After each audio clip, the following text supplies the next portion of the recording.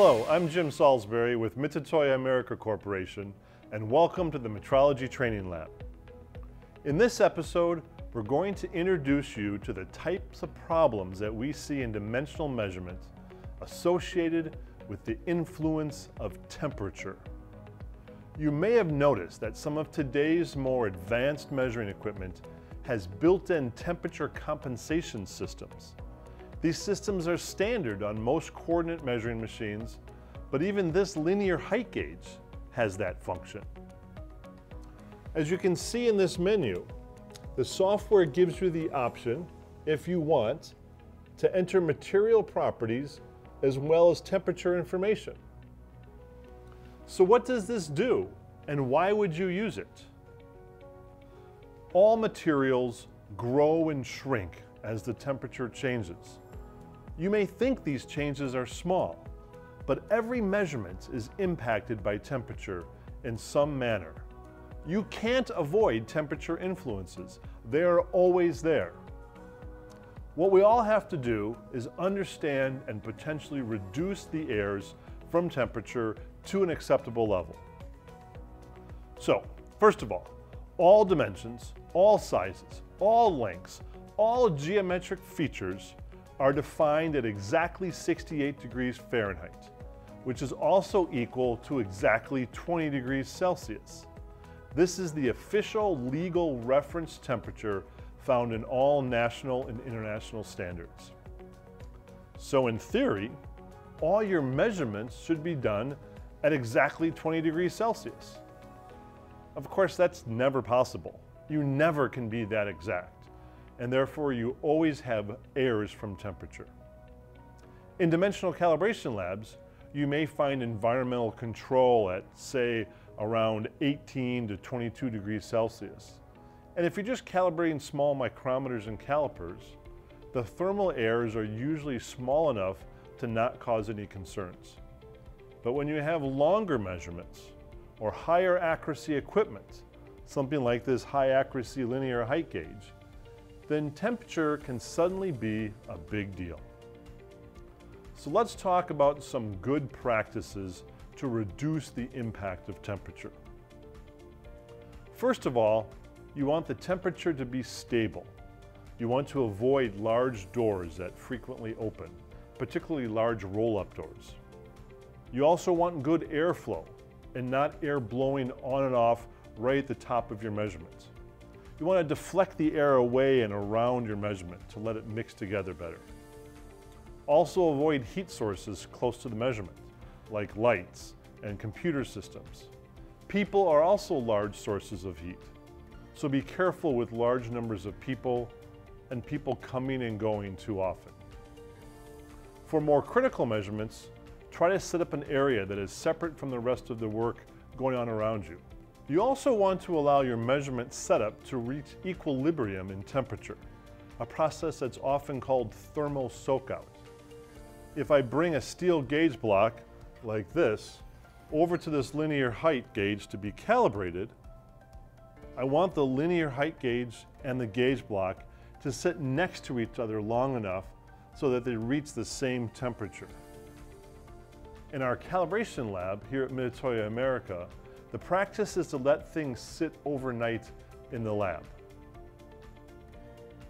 Now this is an extreme example, but when calibrating gauge blocks, rearrange the customer's gauge blocks, which are the white ceramic ones here, one by one next to our master blocks, these steel ones here.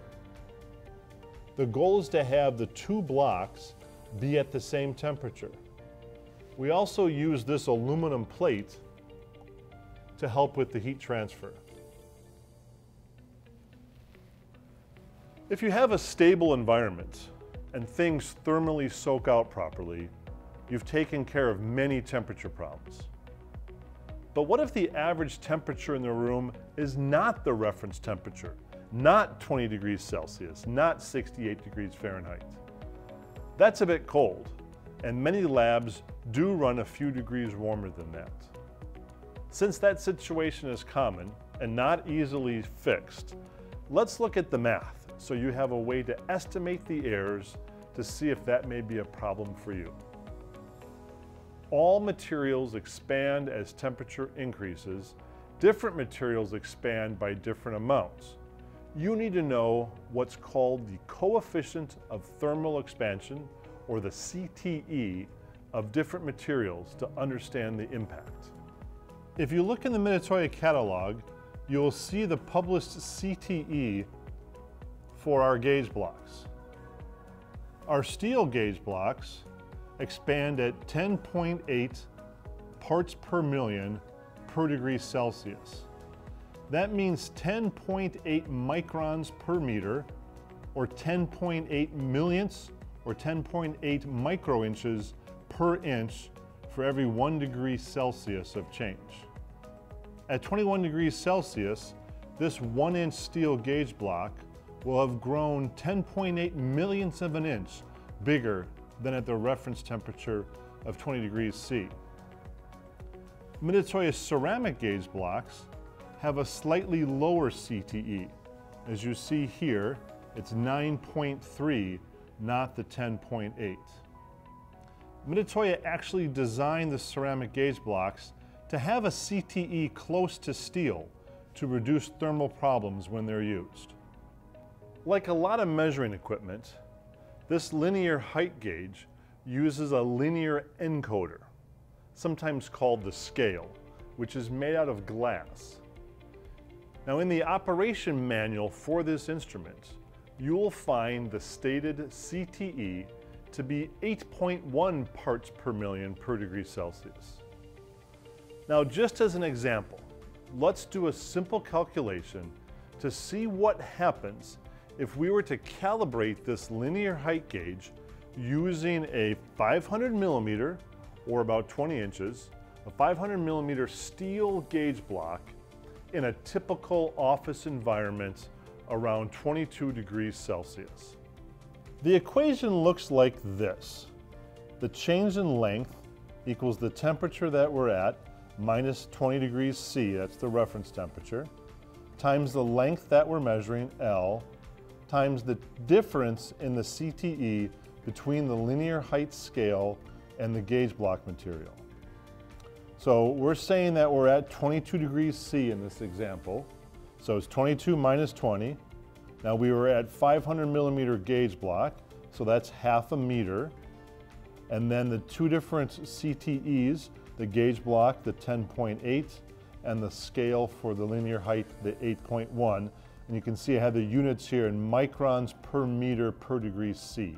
That's the same as saying the 10 parts per million, or 10.8 parts per million, and the 8.1 parts per million per degree Celsius.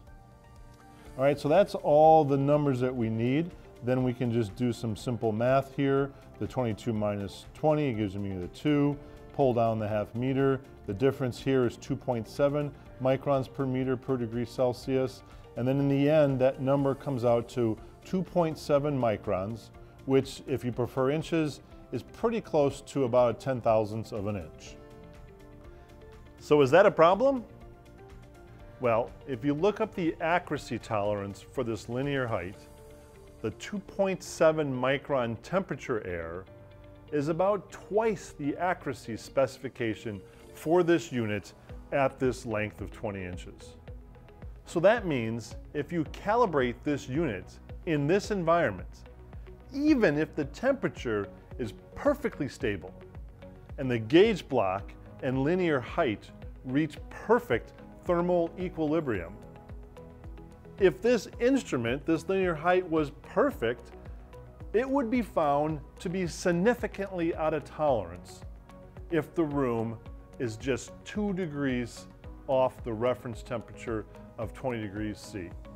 A good unit will look bad because of temperature.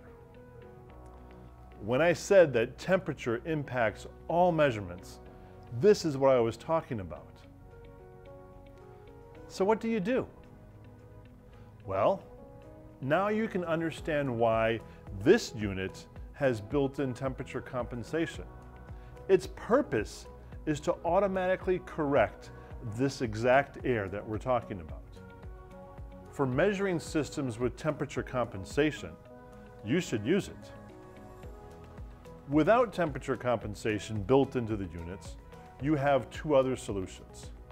First, you could calculate the error yourself. You could use the equation I just showed you and correct all your readings. However, the better solution is to find a much better environment.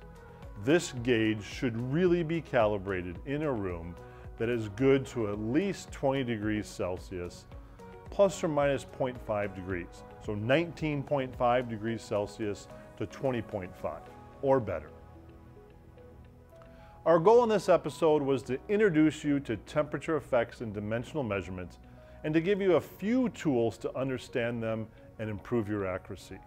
In later episodes, we'll talk more about other temperature errors and ways to reduce those. Thank you. I'm Jim Salisbury, and I'll see you next time from the Metrology Training Lab.